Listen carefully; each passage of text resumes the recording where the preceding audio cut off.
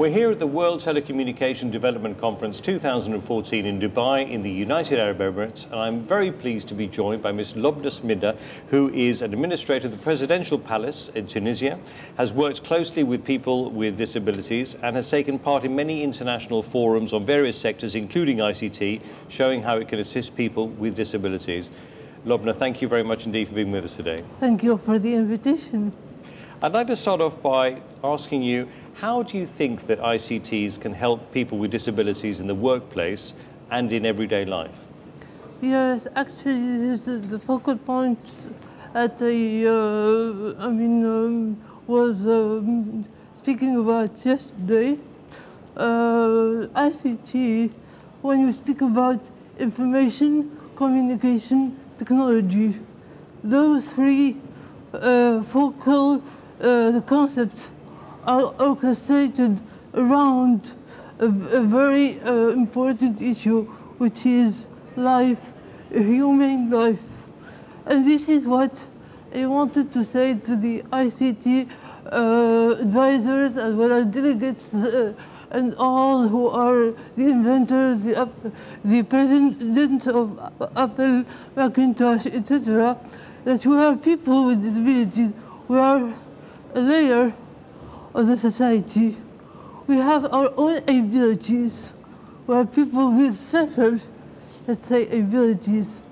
So actually, the innovation and the standardization and what we see in the ICT and the new technologies can help us to be more integrated and more efficient, in our societies. For example, when I went to the United States last few months, I saw how at the mayor's office they were using the technology in order to make deaf people as well as visually impaired persons to collaborate and work together. And a person with disability wants to be himself, to show to the others that I can do it. I can do my work. I'm like you. And this is what we want. It's an inducement or enhancement to the other world. It's a message. Pave the way for me, and you'll see what I can do. Give me my right, and I will give you my insight. So this is what I want to say to the other person. Having a special screen with a deaf person who is collecting the what we call the calls and interacting with people with sign language. This is very, very marvelous. Speaking to a person who is the vice chancellor at the mayor's office and who is visually impaired, magnifying the screen 7 times and having so many bright ideas, which is very efficient. So why do we lose those special, I repeat, abilities? This is not Lobna who is speaking here. This is so broad of many bright stars behind me. Maybe they are the voiceless or the unvoiced persons. We have so many people with many abilities. Just give them the chance. I said to the ICT officers, I told them, just look at us. It's not, we are living in a society which is consumerist society. We are just looking at the profit, financial profit. But we have to give the ICT its humane clock that it has lost within the market and the economic background. And this is what I want to be done, yeah. Now, you obviously have a very specialised view of accessibility. Do you think that NGOs, governments and the private sector should do more to make it easier for people with disabilities to access broadband technology, for example? Yes, if they collaborate together, if they stretch, because the private sector by itself can't do anything. The public sector also can do anything, but if we shake hands together, let hands be shaken. Why not? And let it be a competition within, our own communities. This is what we want. Even the organizations or what we call the social, committees, we have to look at each other as if we are, completing each other. We are not enemies. We are not, competitors only. Competitors in a beneficial way. So we have to collaborate. We have to join the needs of what is in the society. We have to put the feet upon the ground, to tread, not like angels, but like a human being. This is what they need. Now, we were talking before, and you said that you recently presented a project about disability and tourism. Can you tell us a little bit more about it? Yeah, I spoke about it in front of the U.S. Department in Washington with the officers of cultural affairs, and it's about tourism and disability. As I can give you some virtual percentages. If tourism can bring 1 billion tourists, during the 2012, the European Union said our 1 billionth tourist has come.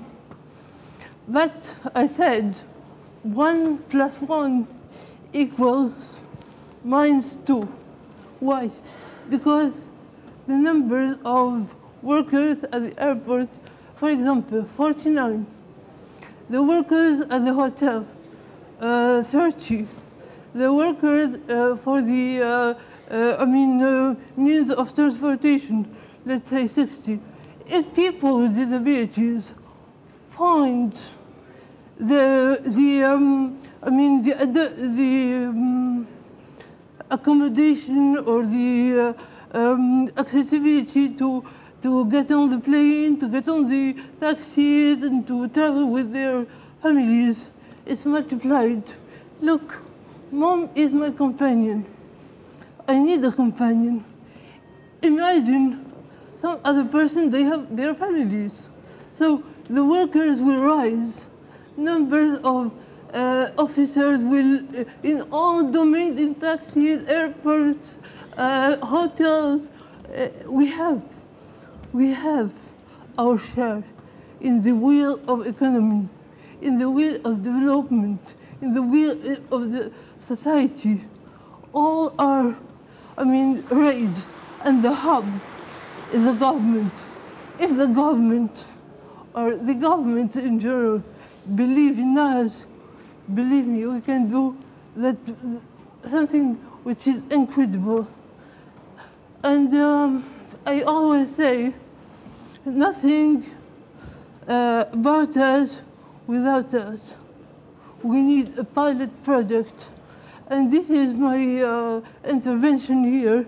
In my intervention, I suggested a pilot project being presented by people with disabilities themselves, especially who are interested, because we cannot be lean on the others. We have to be active, not passive. And we need you. Even, I quote what we call normal people, or I call myself able people, physically able people. We have to be integrated and included within the society without excluding the others, without ignoring our own parents, our own directors, our own governors. So we have to claim our rights as well as to be thankful to those who back us. This is what I want to say, and my motto, or what I say always, be smile, my strongest weapon. We have always to be ambitious.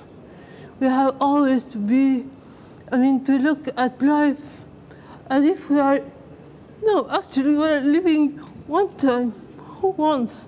So we have to leave a bright print in this world. And this can be effective through the ICT, I think, since we are living in a world which is like a village. We are using the smartphones, the internet, all means of technology. We can even do forums. I can visit some places that I've never been able to go through the internet. So I hope that all the delegates, all the persons who are leading the big companies like Apple, Macintosh, and Samsung, etc., to think about that, because the cost of the computers and things that are related with people with disabilities are higher in price. Due to the consumerism, there are not many people who are using this, but we need them. Well, Lobna Smida, thank you very much for being here. I hope that it'll prove worthwhile, and we very much appreciate your presence here in the studio today. Thank you, thank you. And I wish that Lobna will be not the only one. I wish to see in the future time more people with disabilities being here and participating and having their share in what is done in this world. And thank you. Absolutely, I couldn't agree more. Thank you. Thank you. And thank you very much for watching.